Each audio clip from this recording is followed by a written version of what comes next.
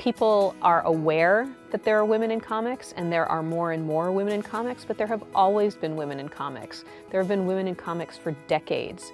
During the 1950s and 1960s, the readership of comics was split 55% female and 45% male. Our house was like a bedroom, and then the rest of the house was comics. The more superheroes took hold, the less anything else got any priority. We sat down and we talked quite a bit about how we wanted to form a comic. Nobody had done women's bodies from a woman's point of view. The potential was there that comics could do anything. We decided to get even with men.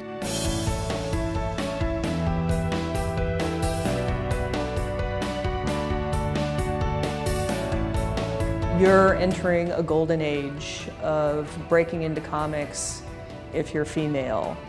And there are more women in comics than ever, and that's really exciting to see. You can tell any kind of story in comics, and let's really try to do progressive material always. Write stories for people. And if you have more women involved, you're probably going to have more women reading.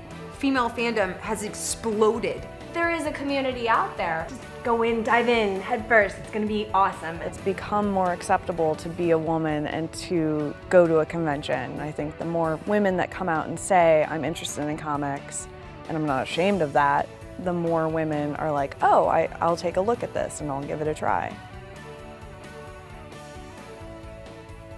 I'm an artist, and I don't do anything for anybody.